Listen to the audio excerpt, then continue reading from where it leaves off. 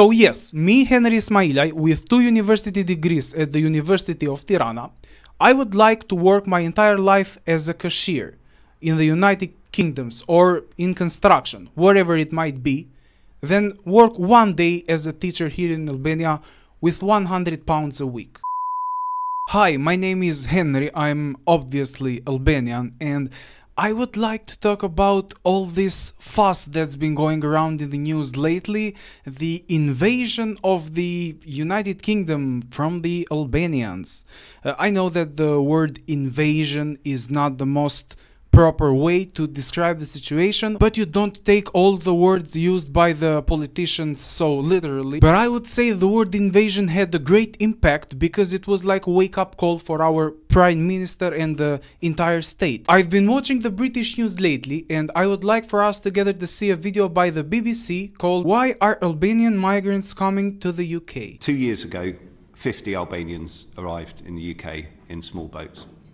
Last year, it was 800, and this year, so far, it's been 12,000. I would like to say that these numbers correspond with something. Like the officer mentioned, 2 years ago there were 50 Albanians, last year 800, and this year 12,000. And that is only one thing that comes to my mind regarding this matter that relates to the third victory of the Albanian elections by our current Prime Minister Edi Rama. And these numbers show that the management by our government is deteriorating year by year. That's why we as Albanians are finding even the slightest possibility to migrate towards UK, even Germany. And the BBC continues to support what I say with data actually. Albania's median hourly wage in 2018 was €1.70, the lowest in Europe. In the UK, it was 9 times higher. So the numbers are obvious. We have the lowest wages in the entire Europe. And one global poll in 2018 found that 60% of Albanian adults wanted to leave. 60% of the Albanian adults said they wanted to leave, but if you even ask like adolescents or even kids like let's say 10 years and up, they would all want to leave Albania. Now the only adults that do not want to leave Albania are the oligarchs and the politicians, you know, which are a small minority, and the majority of this 40% of adults that don't want to leave are actually our grandparents. Why do Albanian grandparents do not want to leave Albania? Because they think that Albania is actually good, because they used to live the majority of their lives in the communist regime under Enver Hoxha, in which they were literally starved. If not starved, they would eat only just bread, like plain bread, and some vegetables and fruit that, you know, Enver Hoxha could manage to produce in the fields. But when it comes to eggs, meat, cheese, yogurt, etc., that was extremely difficult to get for the average Albanian during the communism, and they would get those basic necessities rationed. So you would get like 1 liter of milk or yogurt once in 2 or 3 days, I believe. The meat was even scarcer.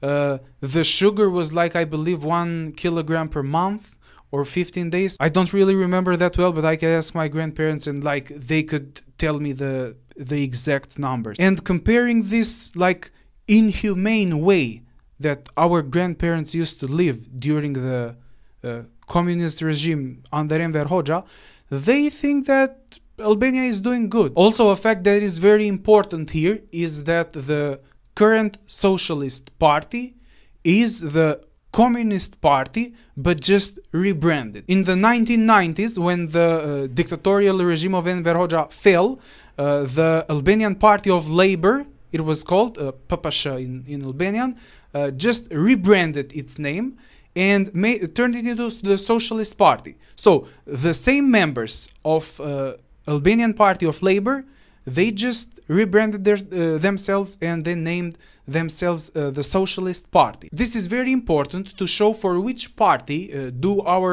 grandparents vote.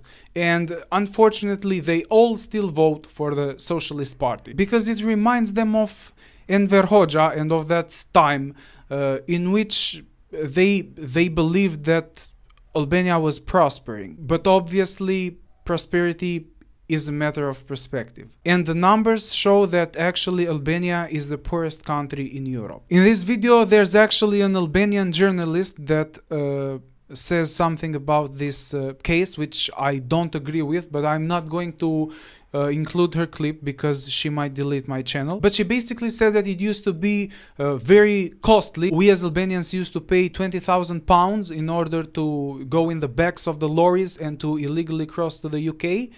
And now it's much cheaper, but the numbers she's using are not correct. I have heard cases that have been going for like £5,000 in the backs of the lorries.